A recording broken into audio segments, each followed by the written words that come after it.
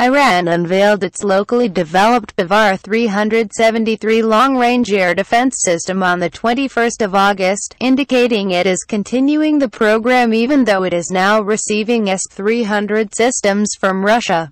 On the National Defense Industry Day, which is celebrated in Iran on August 21, Rouhani, accompanied by Defense Minister Brigadier General Hossein, Dehqan visited the exhibition at the Iran Aviation Industries Organization at the Defense Ministry, which showcased the latest achievements in the air defense industry, including the domestically built Bavar-373 air defense system.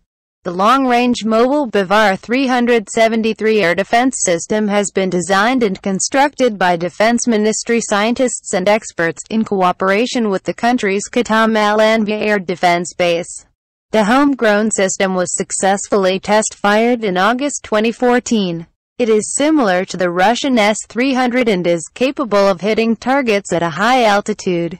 The new system uses a phased array radar like Russian 96L6 radar for tracking aerodynamic targets and ballistic missiles in medium to long ranges, mounted on the ZAFAR heavy truck. In May, Dehqan announced that Iran had completed development of the domestically produced Bavar-373 air defense system, with mass production expected to be launched later this year.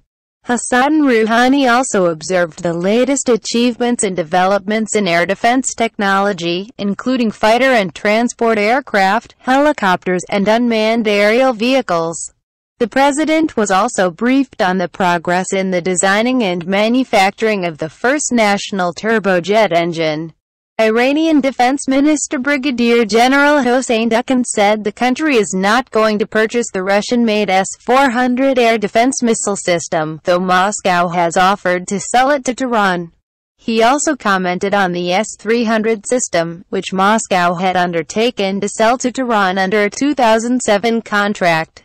However, he noted Iran's military defense complex needs an inflow of the most advanced foreign ideas and technology and operationally ready military equipment to ensure the gradual development. That is why the country had signed an agreement with Russia on the delivery of its S-300 air defense systems. Mahmoud Shouri told Sputnik, "On the whole, I don't see any problems for Iran continuing its purchase of Russian S-300 under the existing contract, while simultaneously developing and showcasing the achievements of its military defense industry." He added, "The top priority for Iran's military defense complex is to maximize the independent production of its own strategic armament."